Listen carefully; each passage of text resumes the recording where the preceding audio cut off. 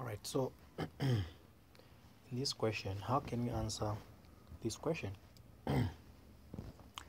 It's clearly saying, given that the matrix K is given by this 8, 9, 1x. Find the value of x for which the determinant is 2 and the inverse of K. So we are going to do this one step by step.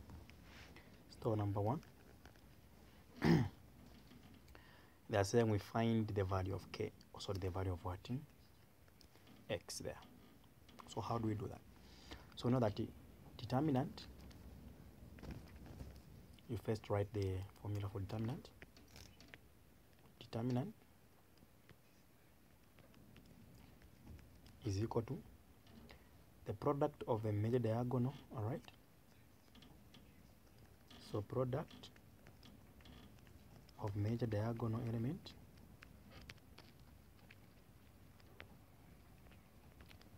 minus the product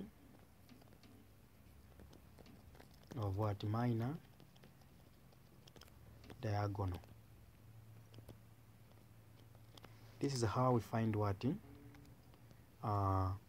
The determinant. So major is this times that. We have 8x. When you multiply, we get 8x.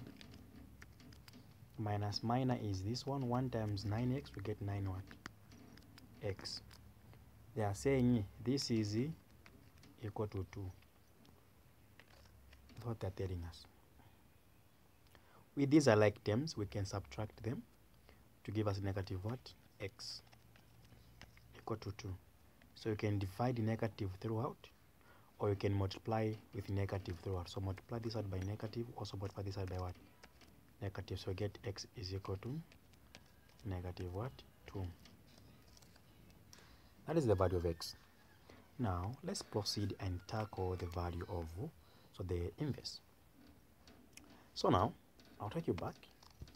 If we know what x is, we have to replace back here and find the original matrix for K. So the original matrix for A becomes, for K, 8 to negative 2 here. Then you multiply by 9, get negative what? 18. Then this will be 1. And this one will be negative what? 2. So this is what we have as the original now matrix of K. That means now we can proceed and find the what? Inverse, since we know the determinant. So K inverse, all right, is just equal to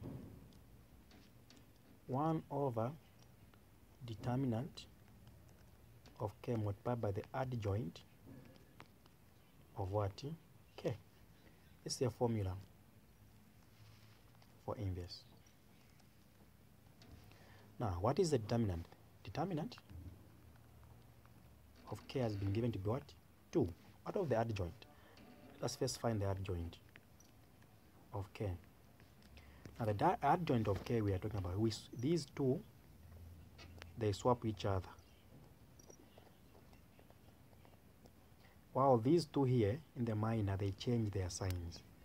So we're going to have negative 2 here. We're going to have 8 there. This one becomes 18. This one becomes negative 1. Like I said, these two they swap, like they have done, they have swapped, but these two they change the sign.